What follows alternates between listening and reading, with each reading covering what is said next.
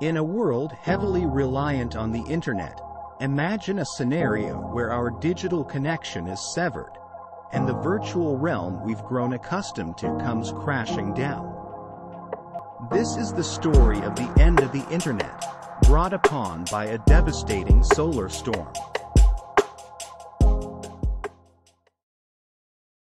We've become so intertwined with the internet that it's hard to imagine life without it.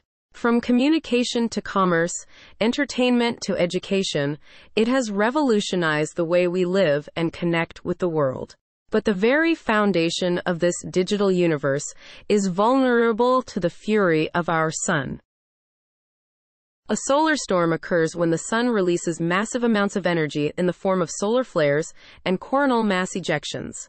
These powerful bursts of particles can travel through space and, if directed towards Earth, have the potential to wreak havoc on our technological infrastructure. Scientists have been closely monitoring solar activity and its potential impact on our planet. Their research reveals that a severe solar storm could overload power grids, damage satellites, and disrupt crucial communication networks. As the storm hits, chaos ensues.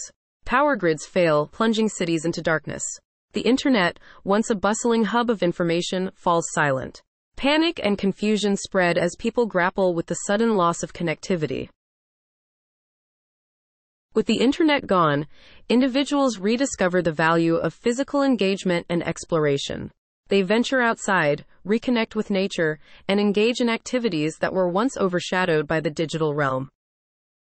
So let us remember, no matter how interconnected we become, our ability to adapt and connect as human beings is what truly defines us.